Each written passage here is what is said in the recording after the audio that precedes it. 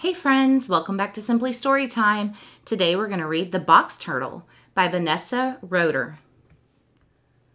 When the little box turtle hatched, his parents noticed something missing. Oh me! Oh my! But they weren't dismayed. They gave him a name and a shell, both of which fit just right. Now remember, Terrance, you are so much more than just a shell.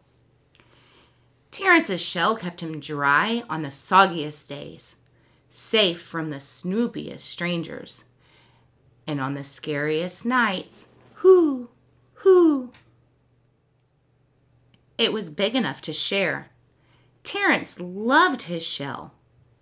Until one day, "Your shell is weird." Suddenly, Terrance's shell seemed too boring, too bizarre, and too big for the little box turtle to bear. So he abandoned it to search for something better. Terrance searched high and low until, wowee! His new shell looked sleek. Eek! But it showed too much cheek. The search continued. He looked classy. He looked sassy.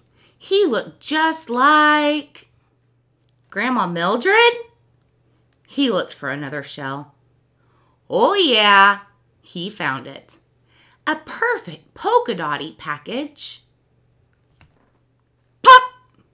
That was positively petrifying. Terrance tried shell. Boom, boom, boom, boom. After shell.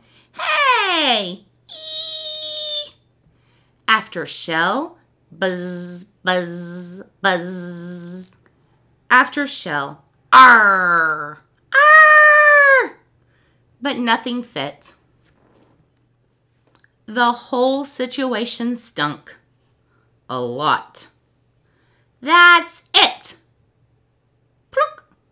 I give up. Here you go. Plop. Scuttle, scuttle. Oh, wow. In that moment, the hermit crab showed what it meant to be a friend. The little crustacean was so much more than just a shell. And maybe Terrance was too. Terrance knew what he needed. But when he found his old shell, it had changed. Oh no. It's okay. We can fix it. Terrance patched on soggy days. He toiled on chilly nights. The task grew big enough to share. Finally, the shell was finished.